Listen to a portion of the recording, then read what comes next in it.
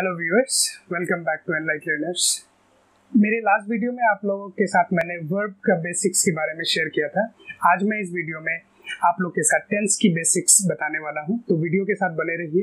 Please watch till the end of the video so that you get to know good amount of idea as in what are the basics in tense. और अगर आप मेरे channel पे first time visit कर रहे हैं तो कृपया सब्सक्राइब बटन जरूर दबाएं और साथ में ही बेल आइकन को भी दबा दें ताकि मेरे इस चैनल पे जितने वीडियोस मैं अपलोड करूंगा उसकी नोटिफिकेशन आपको तुरंत मिल जाए। आइए हम लोग इस वीडियो में जानते हैं टेंस की बेसिक्स।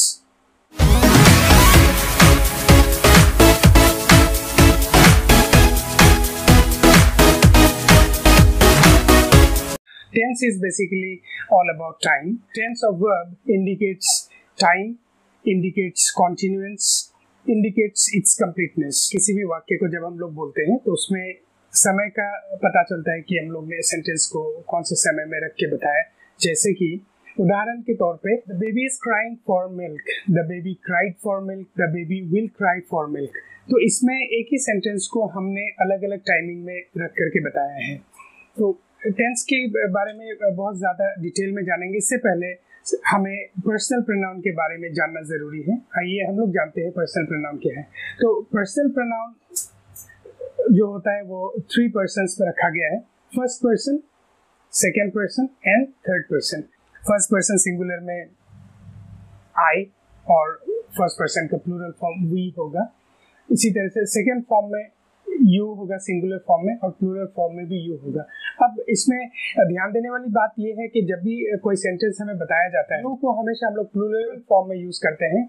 और अगर आपको ये समझने में असुविधा हो रही है कि ये यू जो है वो सिंगुलर है या प्लूरल है, तो उसके लिए मैं आपको बताता हूँ कि सेंटेंस को ध्यान करें।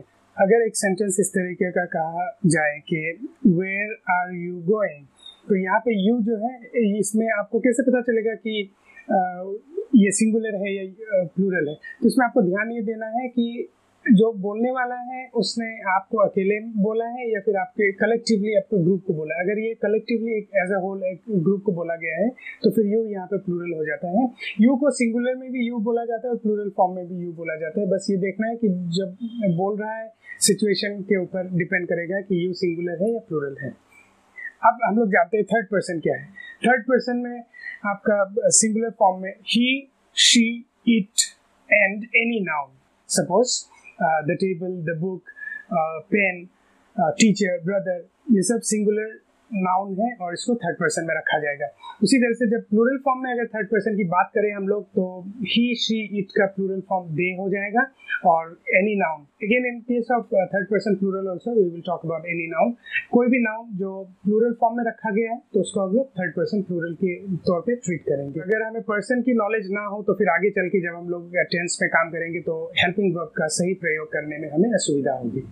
अब हम लोग बात करेंगे टेंस। टेंस 3 प्रकार के होते हैं, present tense, past tense and future tense. Present tense में कोई भी सिचुएशन, कोई भी सेंटेंस से जब हम लोग बात करते हैं तो उसे हम लोग प्रेजेंट टेंस में रख करके बात करते हैं, यानी कि अभी की बात।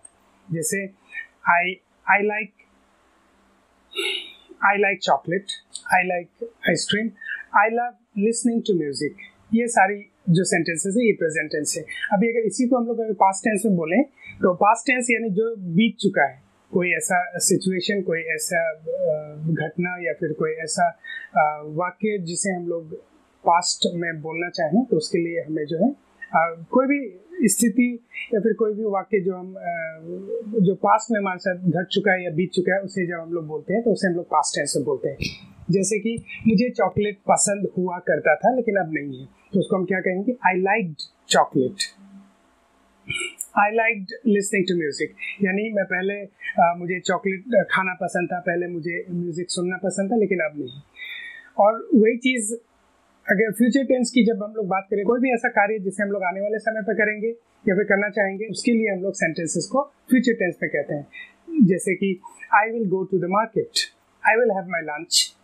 तो इस तरह की जो भी कार्य, जो भी वाक्य हम लोग फ्यूचर टेंस में कहते हैं उसको हम लोग फ्यूचर टेंस कहेंगे। तो ये कुछ बेसिक बातें थी टेंस के बारे में।